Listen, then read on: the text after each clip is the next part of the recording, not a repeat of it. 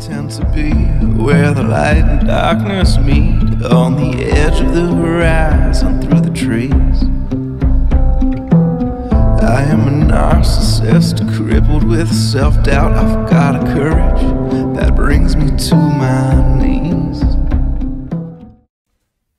Hi, hello, howdy. How are you all doing today? I certainly hope you're all doing great today, and I hope you had a wonderful Halloween. Today is actually Halloween, or tonight. So please excuse the fact that I look like death warmed over, but I just got back from taking my grandkids trick-or-treating, and we were on the buggy, so yeah, I live in Florida, humidity. But either way, thank you all for being here. The story that I'm going to tell this evening is a request, and I was asked not to give the person's name who made the request, and I will honor that. But thank you for the suggestion if you're watching. This story is absolutely unimaginable. This is proof. This story right here is absolute proof that there is evil in this world.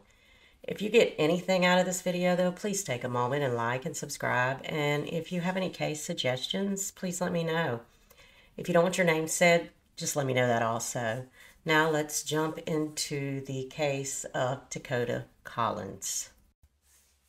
Takoda Hayden Collins was born in 2008 to Robin Collins and Al Mutenhan McLean. We're going to call him McLean through the video. Takoda was born in Wisconsin. Both of Takoda's parents were addicts. A friend of Robin's named Anita Bredinson spoke out after the death of Takoda. She claimed that Robin was unable to care for Takoda, so she took him in, and Robin and her boyfriend would visit Takoda in the home Anita shared with her fiancé, Brian. She went on to say that at one of the visits, Robin's boyfriend hit Takoda and CPS got involved and he was placed in foster care. Okay, I'm fixing to put a document up on the screen that shows that wasn't what happened.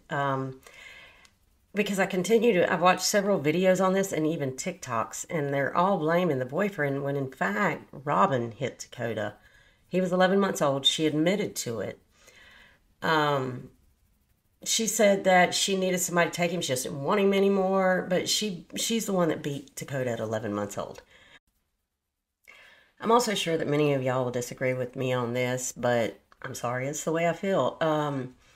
There was a lawsuit, and $3.3 million was paid due to the negligence of CPS and really law enforcement too, and well, everybody involved. The exact amount that went to each person involved was not disclosed. I do not know. But it did say that the majority of it went to his 3 living siblings, which is fair. But the remainder of it went to the grandmother and the mother. So Robin also received money, and I just don't think it's right. Yes, she did call CPS and 911, and she was rather ignored because nothing was done. She did say she felt so guilty about what happened when he was 11 months old, but I just don't think I'd have been able to accept the money. But then again, I don't think I would have been able to beat an 11-month-old baby to no. So back to Takoda's story. At 11 months old, Takoda was taken into CPS custody, and for the next few years, he was placed into 3 different foster homes. Now, per Anita, Robin's friend, during this time, McLean had nothing to do with Takoda. He never called to check on him. He never saw him.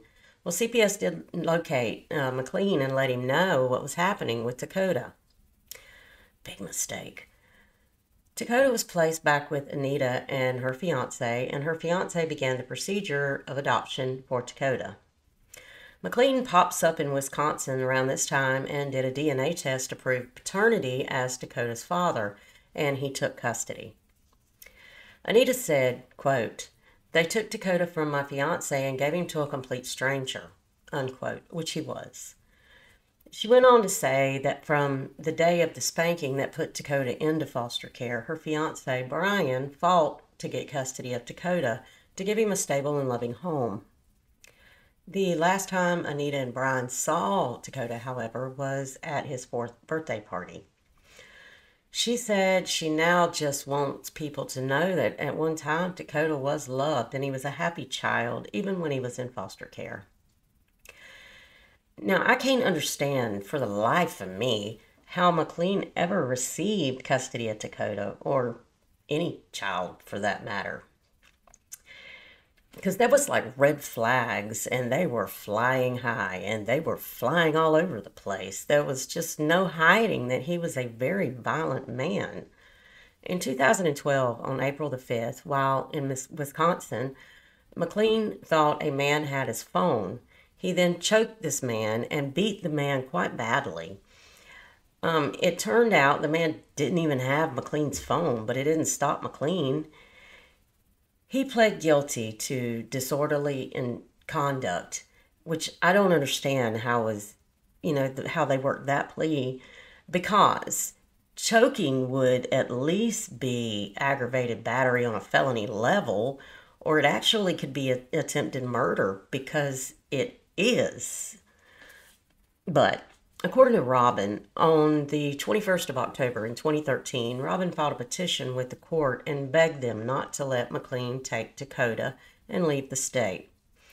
She claimed that his treatment of Takoda was already under investigation by Child Welfare Services in Wisconsin. Now, Child Welfare could neither deny or confirm this, as Takoda was a minor and there's privacy laws. Well, her request fell on deaf ears, as on the 23rd of October in 2013, McLean was given permanent and sole custody of Takoda after only having temporary custody since July. Only 3 days after he was awarded custody, the 26th of October in 2013, McLean was arrested and charged with hitting his fiancée, Amanda Hinze, who we will discuss later in this story. But he hit her over the head with a pipe and drug her by her hair to the car, punched her several times, and then drove away with her in Wisconsin. The charges were dropped, however, as Amanda refused to testify against him. Okay, as if this situation wasn't already a ticking time bomb and very volatile, Amanda now brought her sister, Jennifer, with them, who she claimed to be mentally disabled. I question the degree of real understanding Jennifer had, but we'll get back to that. I do understand that there are people that don't comprehend, and I totally get that, and no shame to them whatsoever. But in this case, I'm sorry, I have some questions, but we will get back to that. In February of 2014, on the 26th, Collins again wrote the court to let them know that McLean took Takoda and moved to Union City, which is in Tennessee. She said McLean just ripped him out of school and left. She further said that with CPS not involved now, she doesn't even know if he's okay. He moved back to Wisconsin with Amanda, Jennifer, and Takoda in tow, but was only there for a very short time. Moving ahead to June the 30th in 2014, McLean filed with the Wisconsin courts that he intended to move with Takoda to Pennsylvania. He had a letter with him that had been signed by Robin and was notarized, but a few days later, she again wrote a letter to the courts, and that she said that she was threatened and that she had been forced to sign this letter. Also, McLean lied, as he didn't actually move to Pennsylvania. He moved to Dayton, Ohio. This story is really all over the place. It really is. Unfortunately, allegations were made that Takoda was being abused during this time, but again, nothing was done. It was said that Child Services had an overflow of child abuse allegations and that Takoda got lost in the shuffle. And I do understand that it's a stressful job. There's no way that it's not. And I understand that many of the caseworkers have very heavy caseloads and they're overworked, but I am sorry. There is no excuse. This is not the kind of job that you can let someone just get lost in any kind of shuffle. Children's lives are depending on these workers to do their job. And in too many of these cases, they didn't. They didn't. And it's just beyond me. I don't comprehend it. But anyways, the exact date that Takoda was enrolled into school is not known, but he was enrolled into Horace Mann Elementary School in Dayton, Ohio. The school officials could not confirm the exact date, but it was in 2014. The school year at Horace Mann, however, started on the 18th of August. Takoda's teachers actually spoke very highly of Takoda. They said that he was a very sweet little boy who came from a very bad situation. They also said that Takoda was often dirty and in clothes that smelled of urine and feces. Every morning, his teachers would wash out his clothes and clean him up when he arrived at school. McLean couldn't stand that somebody was showing Takoda kindness. He actually showed up at the school and began yelling at the staff that they were never to do that again. They could not continue showing this extended kindness to Takoda, and they were to never clean him up again. McLean even gave Takoda bad haircuts so that the other children would make fun of him. The school made 17 calls to child services to tell them that Takoda was being severely abused and clearly he needed help. Well, instead of help, this made Takoda's life even worse. As to avoid getting caught abusing Takoda, McLean pulled him out of school with the claim that he would be homeschooled. No one was there now to question, and now Takoda was just hidden away from anyone who could see the damage that was being done to Takoda's little body. The abuse only got worse now.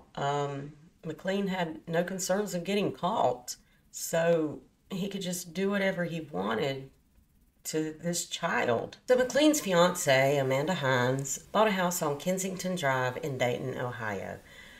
Though this relationship was so volatile, to say the very least, McLean and Takoda lived there with Amanda, along with Amanda's sister Jennifer. Then on the 19th of February in 2016, Child Services contacted the police in Dayton, Ohio, and asked for a well check on Takoda due to the suspicion of child abuse. When no one answered the door, they just left, and they did not return to check on him. How? How does this keep happening? On the 6th of March, also in 2016, Amanda contacted the police in Dayton and said that McLean was drunk and that she asked him to leave and he refused. The police report stated that when they arrived at the home, McLean was indeed drunk and being argumentative. Yet, they didn't do anything other than advise Amanda of the process to evict McLean, which she did not do. And I wish that I could say that the case was that she was staying, let him stay so she could somewhat watch over Takoda and try to protect him, but that wasn't it. That was not it at all. That is not what her selfish behind was doing, I can assure you. On the 25th of May, Amanda called the law again, and she was crying and said that McLean had hit her and that he again refuses to leave. The police were dispatched to the residence, but Amanda chose not to press charges, and again, nothing was done. During this time, McLean and Amanda also got another of McLean's sons. The details of why or how are not known. But Amanda called the law again on the 9th of June and said that a neighbor was drunk and threatened to kill her. When the police showed up, both the neighbor and McLean were intoxicated and they were fighting. The police, however, left without filing any charges again. Then on the 26th of July, a call was made to 911 from the Kensington Drive address where the family was living in Dayton, Ohio. The caller only gave the name Al and kept disconnecting the call and then calling back. And he was claiming that he had been hit by a woman, yet another incident ending with no arrest. It seems like by now, wouldn't the police be tired of this? Then on the 2nd of August, McLean was served with an order of protection from a woman he met locally who claimed that he assaulted her. This order was dismissed also as the incident did not meet the requirements for the protection order. But how many red flags and signs are needed that this man has issues with violence? How did he just continue to get away with this over and over and over, and so many reports to child services and the police visiting the home and never checking on Takoda? And not only that, but during this time he also got custody of his older son, but it's questionable how. But he also got his little brother. So not only does he keep getting these calls, but he keeps getting more kids. I don't understand. I don't get it. I don't get it. On the 20th of August, Takoda's older brother, though, he ran away. And when the police found him, he told them that he was forced to do squats while holding heavy book bags as punishment. A referral was made to child services again. The police arrived and they planned to attempt to search the home, but McLean had pit bulls so the police couldn't access the property. Okay, they've got one child claiming to be abused. They know there's other kids in the home. Why didn't they tell him to put the pit bulls up and check on the kids? I do not understand this. But while there, they noticed that there were cameras on the outside of the home. McLean told them that the cameras were only for show and had no capability to record.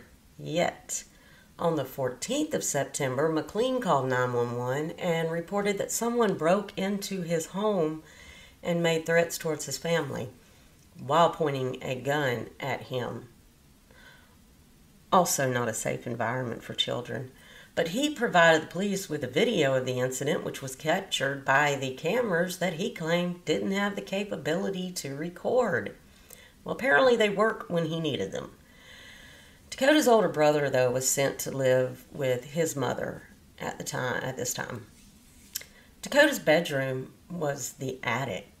McLean made the attic less of a room and more of a hideaway prison for Takoda, however.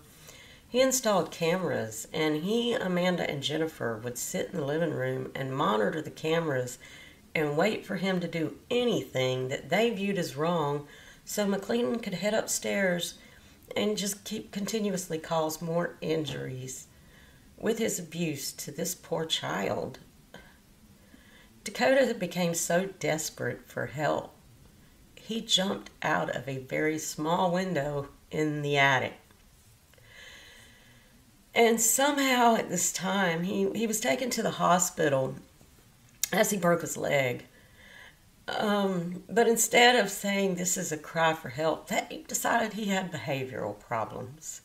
Takoda actually told the staff at the Dayton Children's Hospital, where they were putting the cast on his leg, that he was being abused and that he jumped out of the window because he was scared. They witnessed the bruises and the abrasions all over his body. But they believed McLean when he claimed that Takoda had these behavioral problems and was causing these injuries to himself. Y'all, Takoda was only 9 years old at this time and clearly begging for help from anybody. But he was not only ignored, but he was being blamed for the abuse by people that should have been helping him. The hospital released him back to McLean without calling the law, child services, or anybody, which probably wouldn't even have helped him because of Takoda's history is any indication. Nobody is helping. I don't understand. Gosh, I can't understand this. But the abuse only got worse at this point. McLean put up drywall to make Takoda's room smaller. He now had no window, which means he had no light. McLean said he didn't deserve the comfort of a mattress, so he took it away from him. He only gave Takoda a tarp on the floor, and the only furniture that he had at all was an old worn-out green lawn chair. He was also forced to go without clothes. While being humiliated because he's left in this little room naked, being watched on cameras by not just McLean, but Amanda and Jennifer. And they were feeding off the abuse that McLean was doing like it was quality entertainment. because every time they seen anything they thought was wrong, they ran to McLean to tell him. So though Robin was supposed to have visitation with Takoda, it was about 4 years before she even heard his voice. And when she did, she called the law and asked them to please check on Takoda. When she finally got to hear his voice, she could tell that he was scared. She talked to him on the phone. She said that he not only sounded scared, he sounded like he was in pain, and that it was obvious McLean was right there telling him what to say.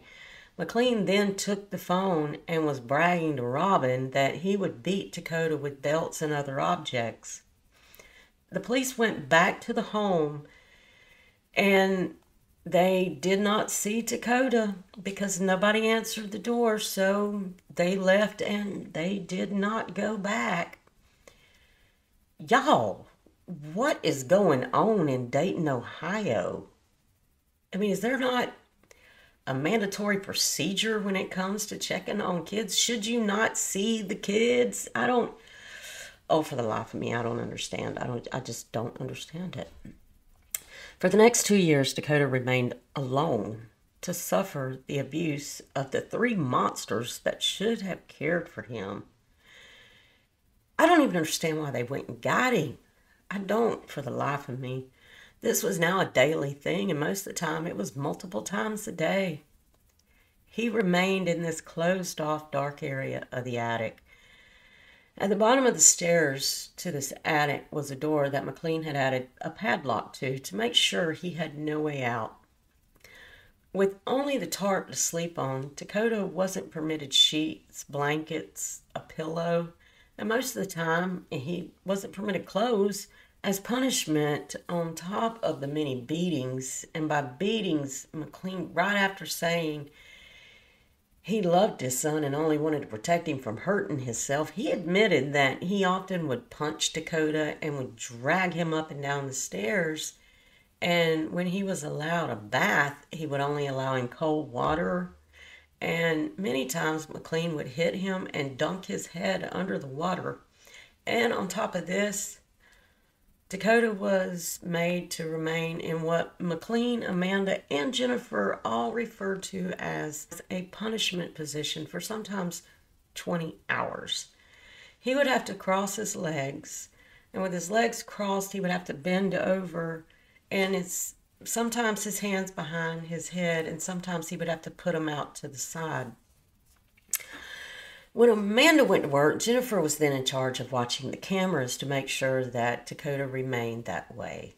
In a police interrogation with Jennifer, she told the detective that sometimes when Amanda would come in from work, she would tell Takoda to go to bed, but only allow him to sleep until McLean got home, which was usually within 2 hours, and he would have to get back up into that same position in front of the camera with no clothes on or nothing.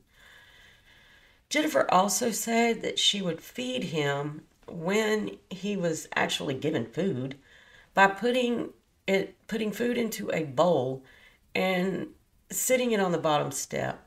Now, in the interrogation, the officer was like, "So what was he fed?" And she actually said, "He's fed good. I feed him the same thing I feed my dog." But she would sit the bowl on the bottom step and she would yell for Takoda to come down and get it. Well, Takoda was forbidden from touching anything and this is a quote from Jennifer, the one who they claim is mentally handicapped. But I believe she knew exactly what she was doing, and she was just as evil. But anyway, she said, quote, "He stunk up everything he touched, so we didn't want him touching anything." Unquote. Takoda had become so weak by now that he had lost his balance, but if he swayed and touched the wall, Jennifer would go tell McLean and he would be punished. She also told the detective that she took him down to the bathroom and told him to pull down his shorts and go to the bathroom, but reminded him that he was dirty, so he was not allowed to touch the toilet seat. Remember, by this time, Takoda is so weak, he can barely stand. How are there people like this? How? Anyways, The detective pointed out to Jennifer that she was under the impression Takoda wasn't allowed clothes and asked where the shorts were from, and she responded that at times McLean let him and waited for him to soil them so he could make them wear them on his head. Now, we are talking about a child who has spent his life alone and abused. He's now kept locked in an attic and abused daily. He is at the mercy of these evil people that are so-called parents when it comes to using a bathroom. So he would go on the floor. McLean would beat him for this and then make him eat it as punishment. He also would whip him with objects and punch him. And Takoda became scared at this point, and he would hold it as long as he could. And when he couldn't hold it anymore, he would go in the floor again. And then he started eating it on his own to try not to get caught. Now keep in mind that while he was locked in this attic and he was suffering such extreme abuse from McLean, Amanda and Jennifer were egging it on by pointing out any infraction, rather real or imaginary. Amanda and Jennifer watched all that happened to this child and never once tried to save him. McLean then takes a shock collar off one of his pit bulls and he puts it on Takoda, and also began using a taser on this child. So in an interrogation, Jennifer told the investigator that at times she wanted to call for help, but she wasn't allowed to have a phone or use the internet, as Amanda and McLean said she talked too much and she couldn't keep secrets. Moving ahead to the 13th day of December in 2019, Takoda started that day as he always did, alone in an attic, being forced to stand in the what they called the punishment position for several hours while being forced to hold a heavy bag while he is so weak already from lack of food. He was told to come down to the door, and when he didn't move at a speed that McLean found acceptable, McLean ran up and grabbed Takoda by the ears and drug him down the stairs. When he got him down the stairs, that by now from this being done so many times has blood all over them, both old and new. But he drugged Takoda into the bathroom. Once in the bathroom, McLean ordered Takoda to bend over into the punishment position, and McLean poured hot sauce on Takoda's anus. He claimed to the detective in the interrogation that he believed Takoda had been inserting items in his rectum, and he did this to stop him so he, quote, wouldn't hurt himself, unquote. He furthered this ridiculous statement with when he was young, he would stick his fingers in his mouth, and his father put hot sauce on his fingers to stop him, and it worked. He told the investigator that Takoda still wasn't moving fast enough, so he threatened Takoda that he would drown him if he did not pick up the pace. Both Amanda and Jennifer admitted to hearing this said by McLean and then hearing splashing and choking sounds coming from the bathroom, yet neither one of them bothered to get off their asses to try to stop him to save this baby's life. Neither thought it would be a good time to call the law, which clearly Amanda knew how to do, judging by the number of calls she'd already called when she felt like he would hurt her, a grown woman. And she wasn't a little woman. This woman could have defended herself, I guarantee you. But either way, she never thought to call when he was beating a child to death, literally. Ladies and gentlemen, I know that what I've already told of this story has been awful and hard to hear, but I need to warn you now, and please heed this warning. This is fixing to get worse, a lot worse. So please continue with caution, please. I'm telling you, this is hard to hear.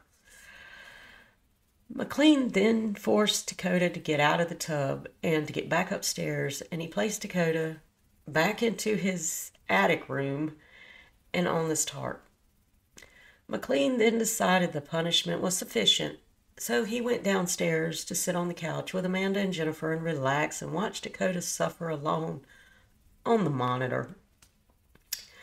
He saw Takoda move, and this made him angry, so he ran back upstairs, grabbed a leg off of a stool, grabbed Dakota's extremely weak and battered little body, turned him on his stomach, and rammed the leg of the stool into the anus of this child.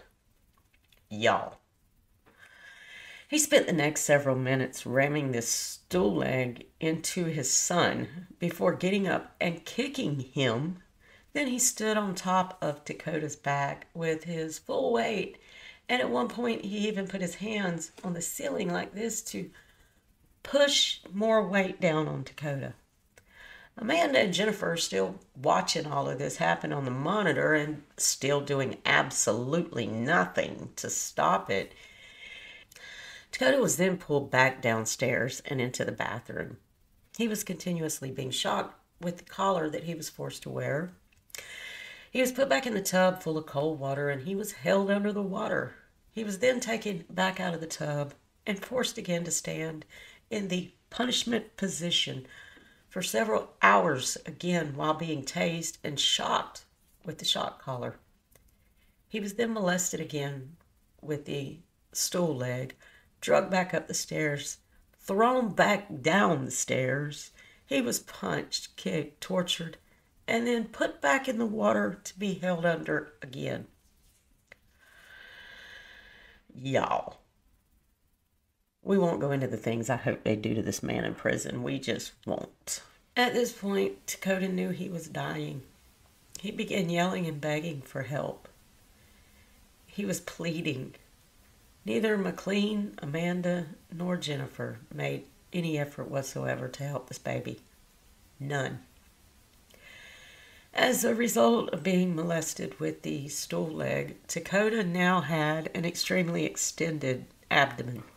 His organs were busted, and they were bleeding into his abdominal cavity.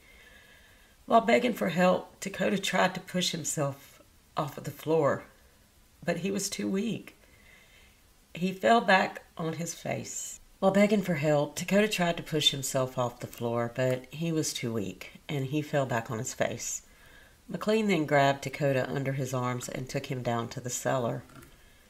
Takoda was put on the floor naked, cold, swollen, bruised, and cut.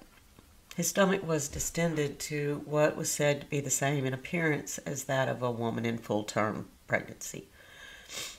McLean told the investigator that he was unsure of his son's condition at the time and contemplated calling 911, but wasn't going to let Takoda waste the first responders' time. What the? He decided instead he would put Takoda back into the bathtub for a while, took him out, and laid him behind the couch of the living room. Not on the couch, behind the couch. He then decided that Takoda was really hurt, so he called 911. What a true humanitarian.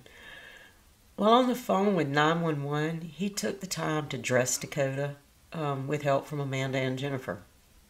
This was the second time in 2 years that Takoda was allowed to wear clothes. When the EMTs arrived, McLean actually told them that he had attempted CPR, but the smell from Takoda's mouth was so horrid, as he liked to eat feces. The man isn't even human, guys. This man is not human. It was confirmed, however, by the dispatcher that McLean attempted CPR, as he was heard making gagging sounds while attempting the CPR. Takoda was rushed to the Dayton Children's Hospital, but Takoda's little body could not take any more. Takoda was pronounced dead. So McLean, Amanda, and Jennifer were taken to the sheriff's office under investigation and to be interrogated. The first thing that McLean said was to complain he was hit in the mouth by an officer who accused him of killing his son. Now, I do not agree with police brutality, but yeah, good job. I'm afraid for my life. Yeah, I'm hurt that my child is gone. It's unbelievable. Like, I still don't believe right now he's dead, gone, not coming back. You're afraid for your life? Yes, I am.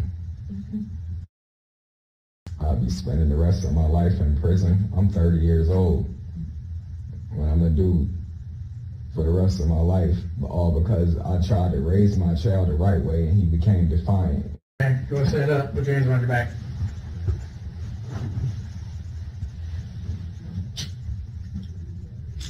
We're going to take you to the valley, put your church out, all right?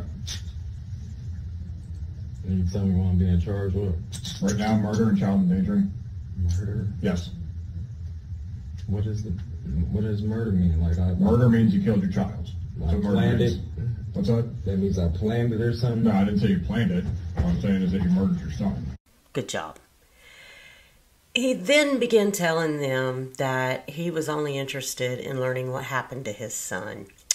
He then began complaining and blaming Takoda for his own death. Because just when I thought that this son of a bitch couldn't be any less human, in my opinion, he became less human. Through the interrogation, he continuously told the investigators that he hadn't slept in 3 days, and I have no idea why he thinks that that would make anything he did okay. He then told her that this kid, and by the way, that's what he kept calling Takoda, this kid, but this kid kept falling downstairs and knocking his head around. He then pointed out that Takoda appeared to have something wrong with his stomach, so he made him drink a lot of water, as it was common for him to eat his own feces. And he wanted him to throw it up. And he's very obviously trying to cover up what he did to Takoda. I'm going to add part of each defendant's interrogation. I would add it all, but this video would be several hours long. Takoda would be laying on the floor. His backside would be to the railing area, and then Al would go upstairs and just like dump the hot sauce all over him on the floors and everything. I can burn is what he says. He was in that room downstairs, and then he was misbehaving because he was pooping everywhere. He could use the bathroom anytime, whatever, you know, like a normal child. But he would refuse to use the bathroom and use it on himself every night and everything. And so then he started spanking him, putting him in the corner, and it escalated from there. He would start doing a little more, punching him and kicking him, still punching him, kicking him, elbowing him in the gut, smacking him across the head and everything. And then we got this metal spatula down or whatever that he used to beat him with it. And then this morning,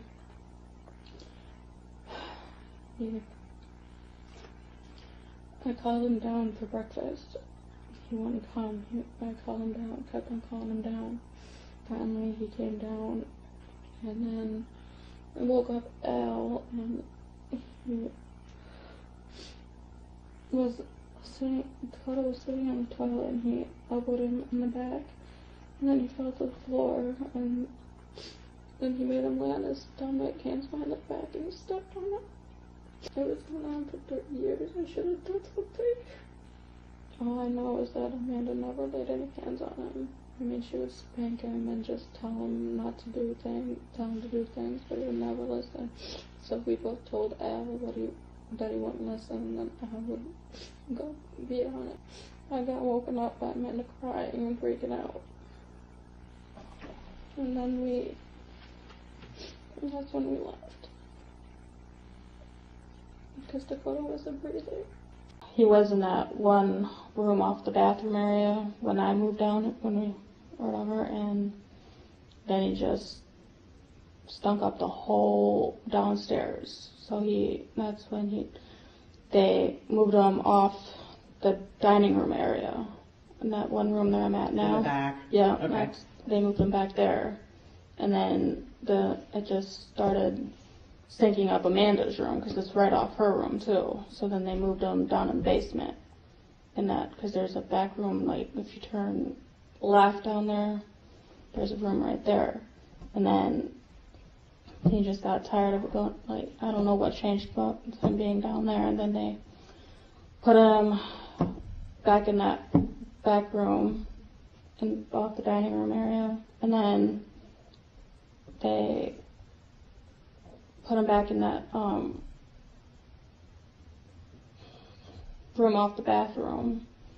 And then they put him upstairs. Because that's when they talked to me. I mean, he is a good father. He won't intentionally do it, but Takoda was just so out of control. He just couldn't do much they needed help for him and everything. They just never really got any help from him. He would just go all crazy on him, pouring on him when he was on the stairs upstairs. He would go upstairs and just, yeah.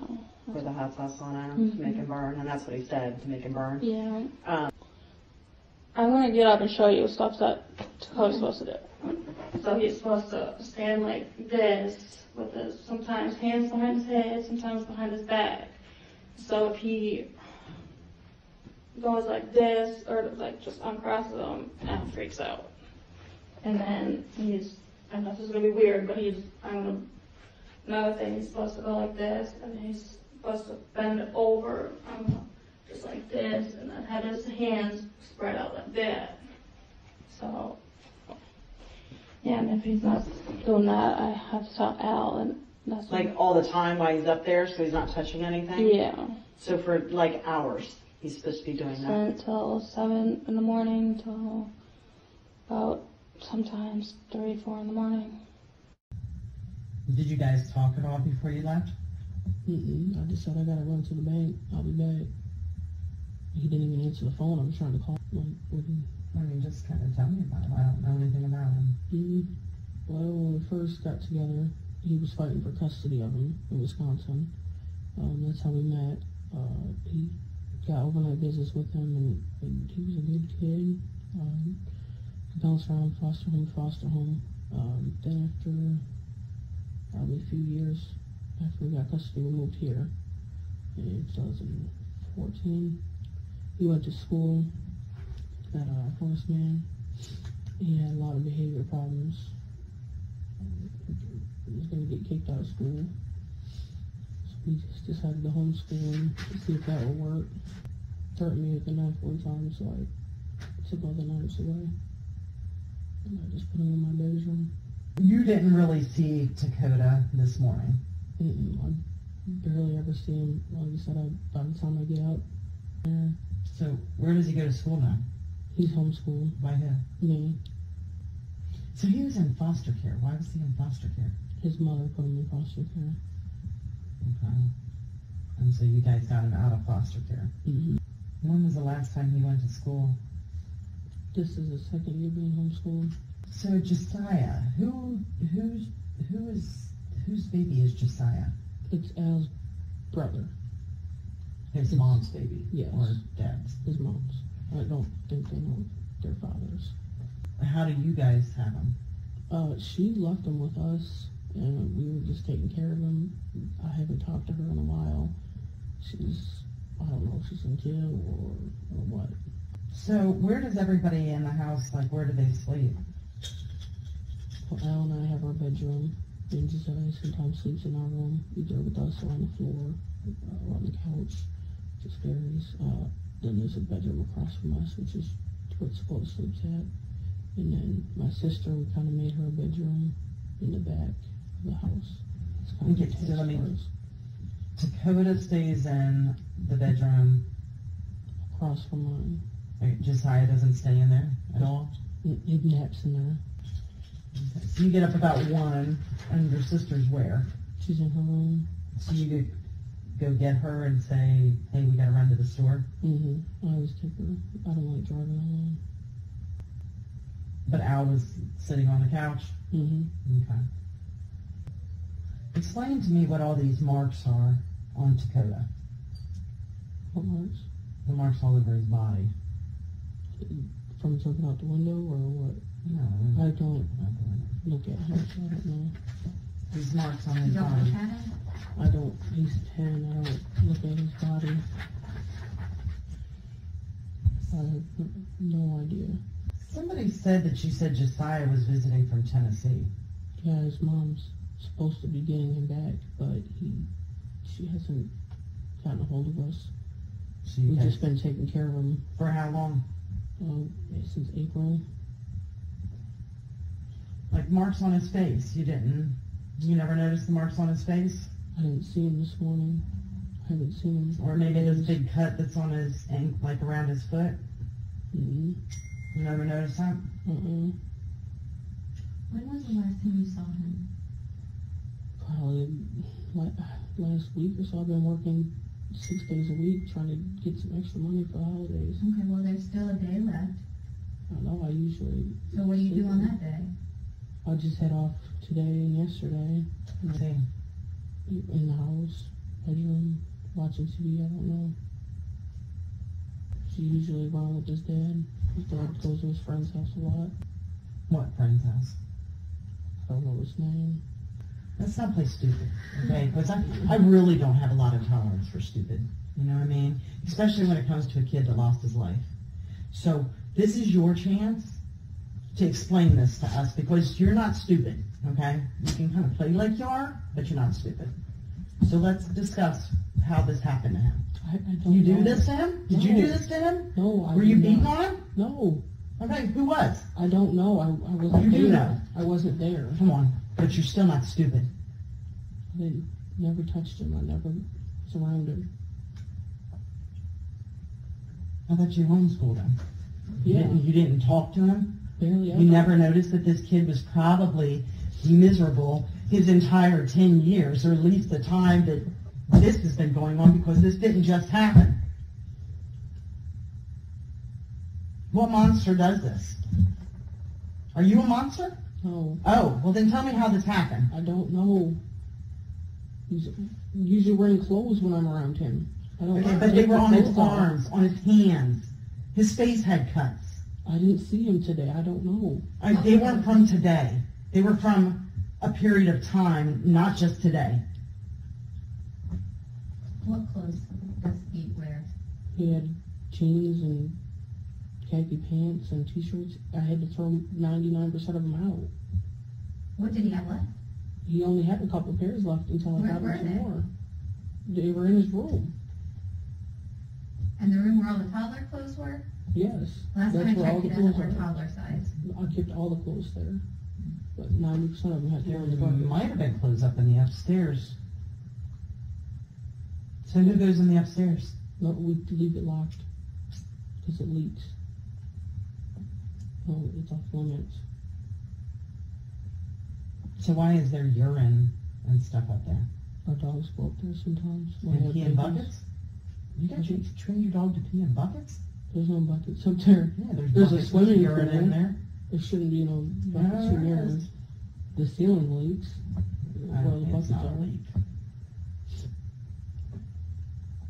So the dogs hang out up in the attic?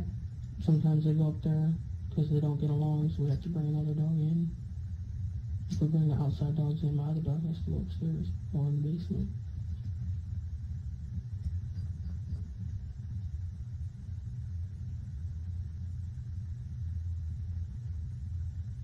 So let's get back to this.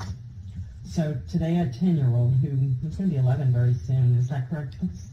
18. Lost his life somehow and has marks all over him that couldn't be self-inflicted. So I'd like to know how that happened.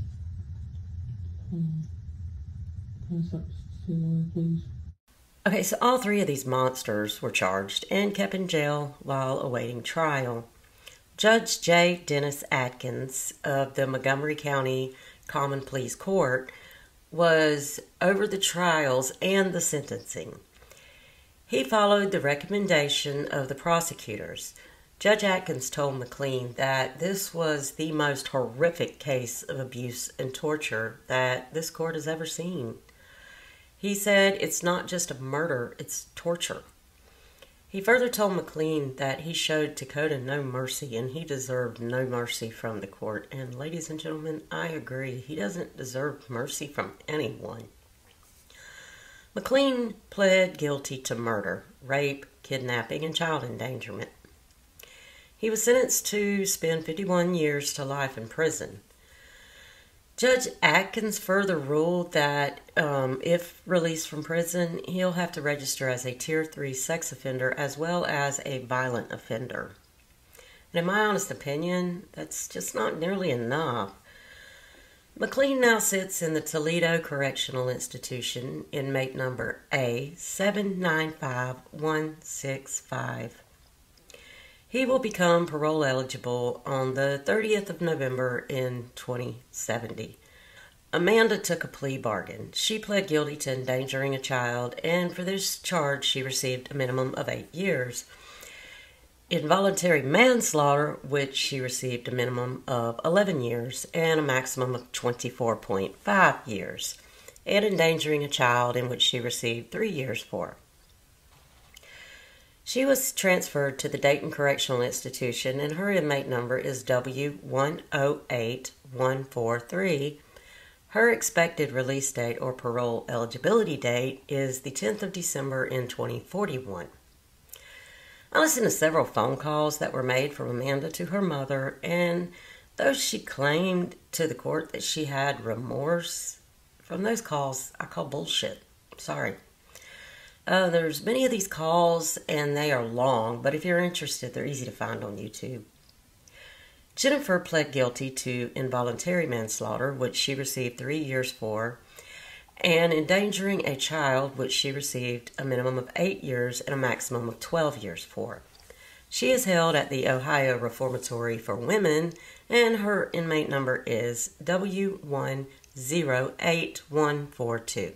Her expected release or parole eligibility date is the 17th of December in 2027. Now, she did talk to the investigators and told them what happened, but she started that conversation with, Amanda said, we are all going to go down for this, and I'm not going down for it.